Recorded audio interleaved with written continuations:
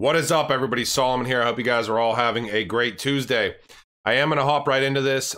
First and foremost, if you see any scam ads on this video, please do not participate in that.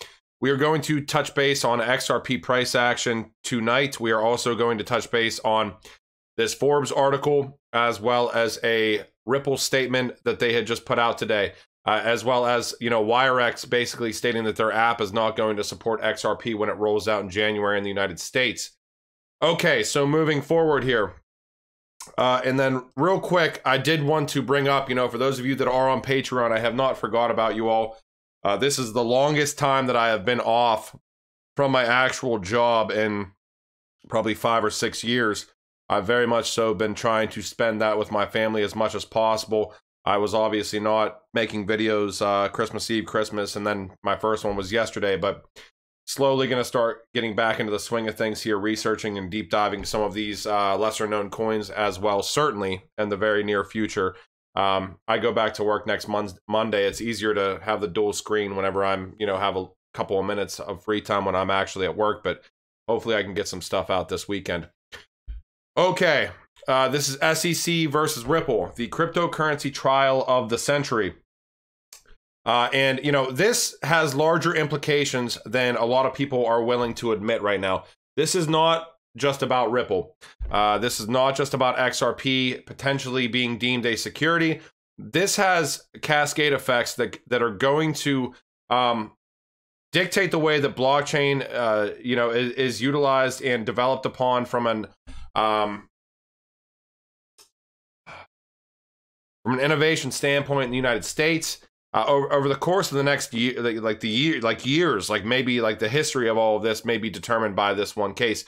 And certainly projects that are out there right now may be affected by this. I would say they will be, depending on how this shakes out. So the cryptocurrency trial of the century, it's a pretty decent article here. Just hours before Securities and Exchange Commission. You know what? I'll read that in a second here. I want to get into this first. Because yesterday on my video I touched base on this base trend line that I've been watching for quite a long time on XRP. This one goes all the way back to 2014. We see the wick touch down against this base trend line. We can see that we rode down against the breakout trend line, the bottom of this breakout trend line here, and we touched on it in December 2016. Then we broke out, went on our parabolic run all the way from, at the very bottom here, 0.003 cents, up to that first initial peak of 45 cents. Then we consolidated and we broke all the way out to, $3 and whatever cents. Now we've consolidated. Well, we were in a bear market here for quite some time. Touched on this base trend line again, and this has been the trend line that I've been watching.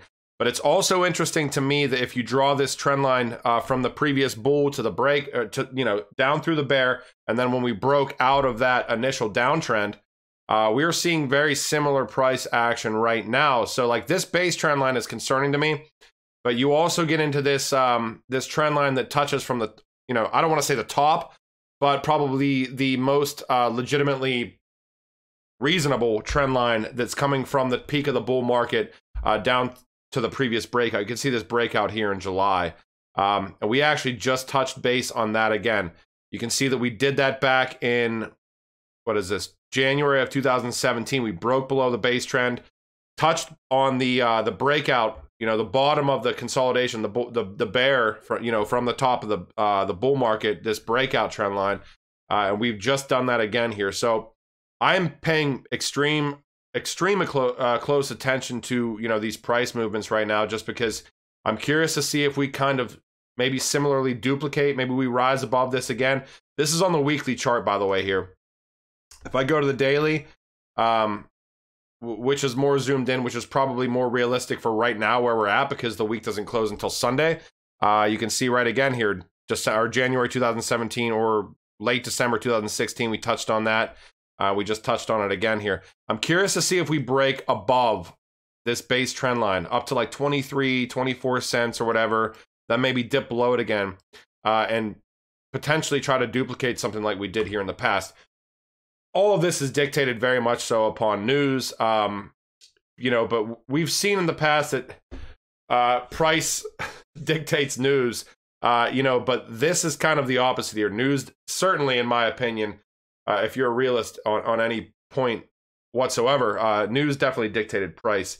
You know, there's no arguing that, I don't think. But, you know, I haven't sold my XRP. I'm still in this game. I hold and diversify and have multiple different digital assets. XRP happens to be a long-term bag for me. I've always said I'm here till 2025. I know most of you will say that's ridiculous to wait that long, but I think that I don't think anyone would complain if they had you know, generational wealth potentially in, you know, 4 years. But we'll see where this goes. I haven't sold. I'm paying attention though, and we'll go from there. So this is the SEC versus Ripple. Cryptocurrency trial of the century via Forbes.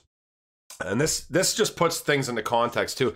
Literally just hours before Securities and Exchange Commission SEC Chairman Jay Clayton left the building on December 23rd, at the end of his tenure, the SEC filed a lawsuit against Ripple Labs Incorporated, alleging that it raised over $1.3 billion through the sale and distribution of the digital asset of XRP without registering. Ripple, founded in San Francisco in 2012, operates blah, blah, blah, blah, blah. One of the titans, blah, blah, blah. Ripple's blockchain-like exchange network is claimed to be an efficient, inclusive, and low-cost supplement, some say alternative, to traditional payment networks like the Society for Worldwide Interbank Financial Telecommunications, which is SWIFT, and others. The SEC suit does not allege fraud, but seeks unspecified damages and to ban Ripple's executives from participation in digital asset market trades. The case appears to impugn one of the few positive aspects of Clayton's 2017 statement on cryptocurrencies and initial coin offerings, noting that these disruptive, transformative, and efficiency-enhancing technologies could facilitate capital formation and provide promising investment opportunities for institutional and Main Street investors alike. More largely, the case reaffirms Clayton's statement in which he claimed supreme SEC authority to regulate every digital asset imaginable, regardless of its design, intention, or use. Pausing real quick here, my personal opinion of what's going on right now is that this is, and I know like Eddie would disagree with this. I've seen some of her videos, and this is a very real thing. But it is interesting to see that it's like it is like sort of a little bit like a show. In saying that, you know, we know all the meetings that Ripple has had with regulators, et cetera, et cetera. We've seen the SEC's side. We've read their statement. We've read their document that sues Ripple essentially for selling unregistered or unregulated securities. We have not seen Ripple's side yet. I will show you Ripple's statement here today, saying that we were basically going to see their statement come across. It's just interesting to see how this all rolls out. Again, it's very hard for me to sit here and knock people for what moves they're making right now. And really, I don't want to say I could care less, but, you know, I have to take care of myself and my family. I'm going to continue presenting my opinions and actual news based on those opinions as best as I can possibly do. I'm a human being. I'm not a financial advisor. I'm not an investment advisor whatsoever, but, you know, I can certainly look up news that most people aren't going to look up, or at least many people that aren't in the digital asset space, and try to present a little bit of insight, at least my insight into that news. So it's interesting to see kind of the rhetoric and how this all shakes out. Following the suit, the price of XRP plummeted by 25%. So the SEC is supposed to, you know, protect us, right? But they've essentially killed XRP's price. When you take a look at what Ripple announcements have done, they haven't done anything for XRP price. So that's one thing that I also find interesting here. And some trading has been halted. Ripple launched a vigorous response, calling the suit an attack on the emergent cryptocurrency industry at large. The case has interesting parallels to telecommunications, in which regulators use obsolete laws to regulate new technologies, undermining U.S. competitiveness and innovation. Clayton's parting shot was his most audacious swipe against an innovative industry he spent 4 years trying to dominate, with authority claimed from a 1934 statute, which is the Howey test, I believe. With potentially sweeping implications, the case is shaking up to be the crypto trial of the century. Here are some of the key issues. Is XRP a currency or a security? I'm not going to read this entire thing. Regulatory boundaries of the United States. Do regulators protect China or United States consumers? What is the United States strategy for cryptocurrencies and blockchain? And I think that this will become very clear depending on how this case goes. So you can read through this entire thing here. I do want to say, you know, again, whatever is decided upon in this case, and I'm not going to sit here and tell you what the U.S. is going to do because I'm not the regulator in the U.S. I will certainly tell you that I do not personally believe that XRP is a security. If you would have asked me 5 or 6 years ago what my thoughts were before I held XRP and Ripple and before I researched into it, even the research that I've done now, it seems very much so that Ripple has removed itself from the ecosystem of XRP in a way that makes it not a security at this point in time. If I would have looked back 4 or 5, 6 years ago, maybe I would be saying something completely different.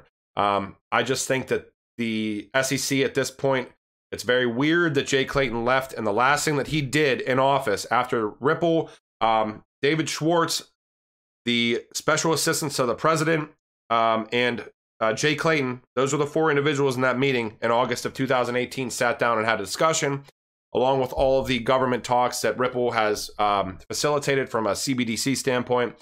It's just across the board here. So I haven't sold my XRP. That may not be the right move for you. I am not your advisor whatsoever. If you feel like selling, sell.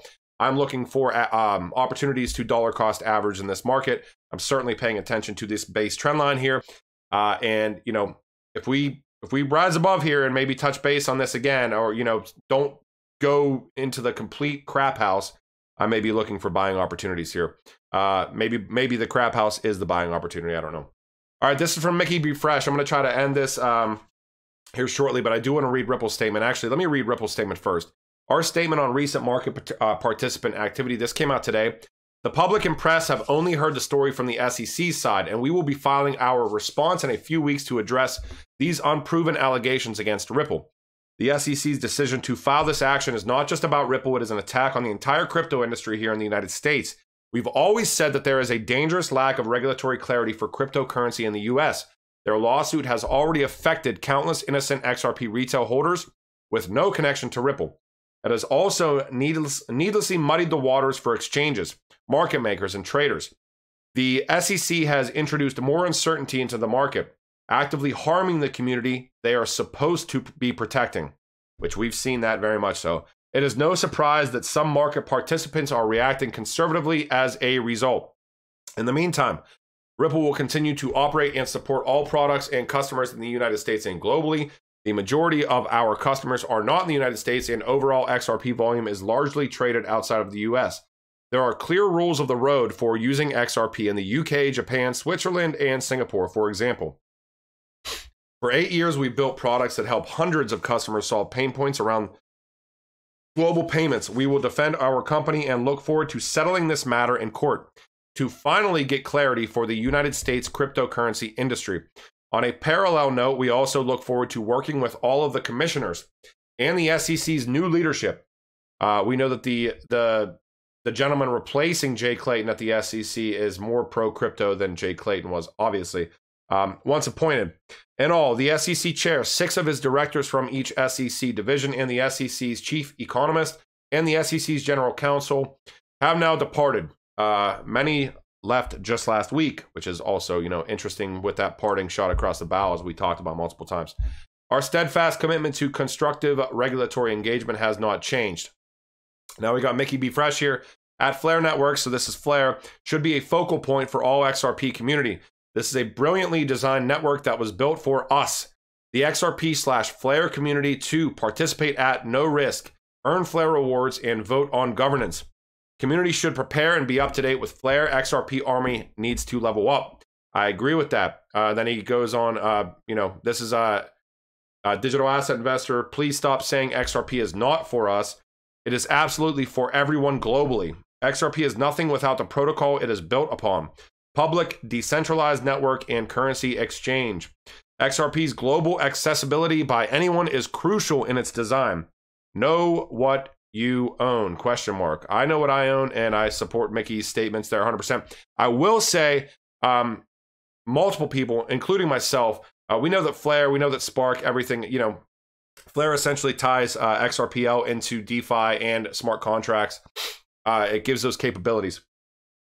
There are certainly way more that's going to be developed upon Flare, and it's not just the actual Flare network here with Spark. This is, going to be another protocol that we're going to see, like similar to Ethereum, how you have hundreds of projects built upon Ethereum. You've got a lot of good actors, you've got some bad actors. We'll see where this goes, but I think Mickey is 100% hits the nail on the head with the hammer here. We all need to do our due diligence and research consistently. XRP certainly is for me. That's why I hold XRP. So that's why I continue to hold it too. This is Flare Fusion at Fusion_FLR. Now they DM'd me a couple of times today. I have to look into this project, but I'm not going to get into this project right now. I did want to touch base on this though. This is Coinbase is not allowing XRP withdrawals. Now they are allowing XRP withdrawals from what I've seen, but they are just very much so delayed. So if you're utilizing Coinbase still, and I'm not going to lie to you, I hold a tiny bit of XRP on Coinbase just because from a regulatory standpoint, it's one of the more regulatory friendly exchanges in the United States. Do I like Coinbase? Do I trade based off Coinbase? Do I buy and send based on Coinbase? Certainly not. But be very cognizant if you are utilizing Coinbase to withdraw XRP to a wallet, etc. Whatever you happen to be doing. Flare Fusion is stating that it's not allowing it. If you read down through the comments here, I believe that it's more so just delayed. I will keep you up to date as news develops upon that. But we know that Coinbase stated that they are not trading XRP. I think it's as of January 19th. And that just limit orders as of yesterday. So now I saw this today as well. Wirex to exclude embattled XRP from United States launch. I talked about that in the very beginning of this video. As fellow United Kingdom crypto firms plan their responses, UK firms.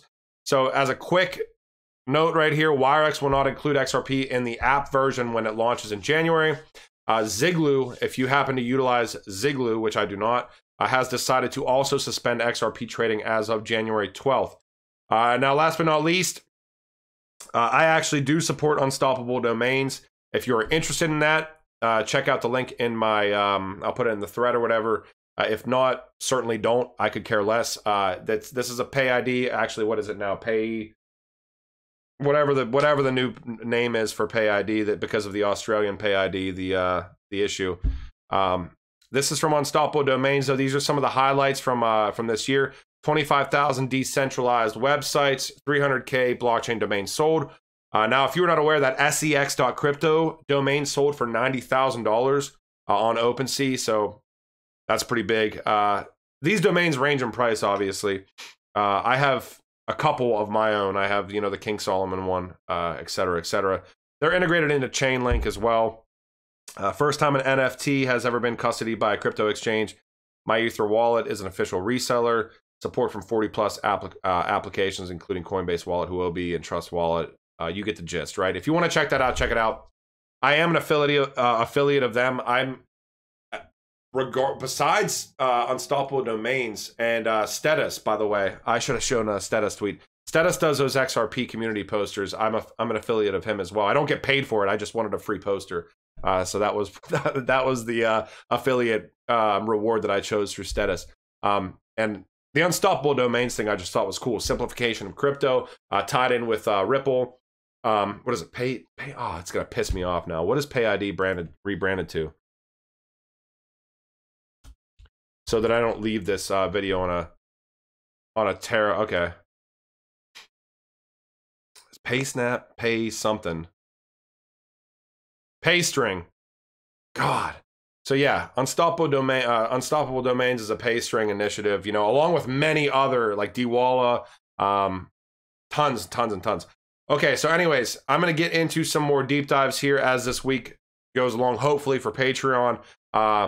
I'm just trying to really relax and try to get my head together. There's been a lot of news lately, but I am trying to keep you guys up to date as much as possible. I do owe Jordan Freed from Hedera Hashgraph, or HBAR Labs as it is now, an email, which I certainly plan on sending because I do want to do another interview with, what's going on with HBAR and Hedera Hashgraph, HBAR Labs, all of that. I plan on doing that before my break, quote unquote, vacation is over as well. All right. I really hope you guys had a fantastic day, morning, afternoon, evening, wherever you happen to be. And again, remember, this is not just about Ripple, the company. I believe in XRP. very much so as a standalone digital asset. I believe in the XRPL. I believe in the protocol. I believe in what Ripple, the company, is trying to do. That is not to say that you need to do the same thing that I do. All of us need to make our own decisions. But I will say 100% that whatever decision is handed down based on this case, whenever that decision does get handed down, it will certainly have a domino effect on the rest of the industry as a whole. And it will certainly have implications as to the United States' ability to maintain a competitive advantage in this new internet of value that is certainly fast approaching. All right. I love you guys. I will talk to you later.